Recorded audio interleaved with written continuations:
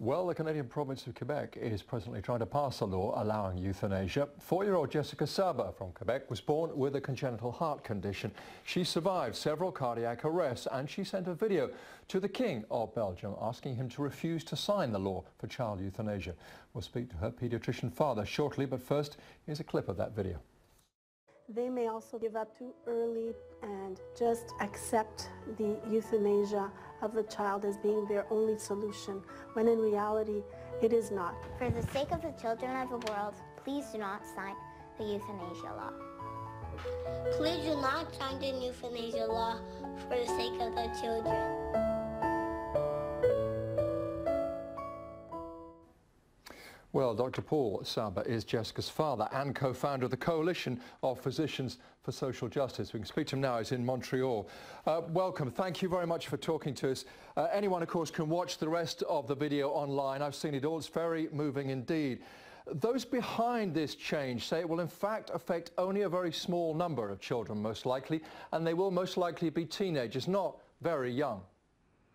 Well, I think the government always tries to package and sell the product. So they try to make it sound it'll be a very small number. As you know, in Belgium, when they started with the adult euthanasia, there were only several hundred who were euthanized in the first year, and now it's up to 1,500. They started with people which they talked about physical suffering, and now they've extended to those who are depressed, those who are tired of life. So the same slippery slope, the same expansion will happen for children as has happened for adults. And yet you know that no one is talking about a child making this decision for themselves. Far from it. Parents, other doctors, psychiatrists will be involved. When you're a pediatrician, do you not trust other doctors to make the right decision?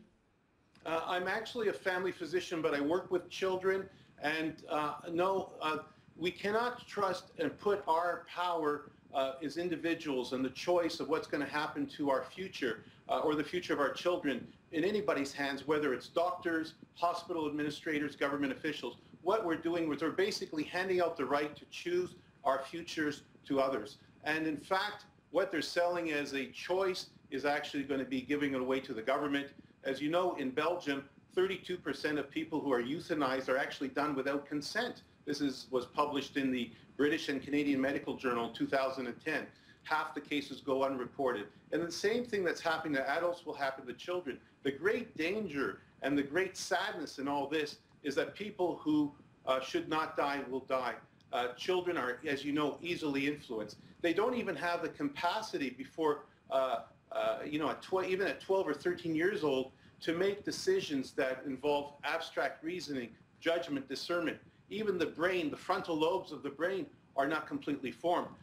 We don't allow children to vote at this age. We don't allow them to drive cars. They don't have these psychomotor abilities. So we're going to be allowing them to make decisions about life and death. And as you know, children are easily influenceable. They're influenceable by their parents, by authorities. Forgive me, Dr. Saba, one thought here. What is the alternative, though? Some of the people backing you seem to suggest that palliative care is always the answer, that modern medicine can always remove pain and suffering immediately before death and at the point of death. I mean, you've seen more death than me, I'm sure, but I've been with at least 4 of my relatives when they were very ill and right at the time of death. They were receiving palliative care. They suffered a great deal. Well, the problem is that people who don't get proper and adequate palliative care will suffer. And here in Quebec even, we have up to 80% of people in certain areas who don't even have access to palliative care. Palliative care, you can actually increase the dose of medication. You can increase it to the point of actually causing death, and that's not euthanasia. The difference is that people do go into palliative care and some actually recover. The cancer that was supposed to be incurable, untreatable, life-ending, actually reverses. People change. As you know, the diagnosis and treatments will change. The prognosis of a person, when we predict some people will die, don't actually die. In fact, we know that for many diseases, chronic severe diseases, the ability to predict who is going to die over the next 6 months is only 50%. So there's going to be lots of people who are going to be euthanized who will not have a second chance to survive. And you're right, in the case of palliative care, euthanasia is not a medical treatment, never has been.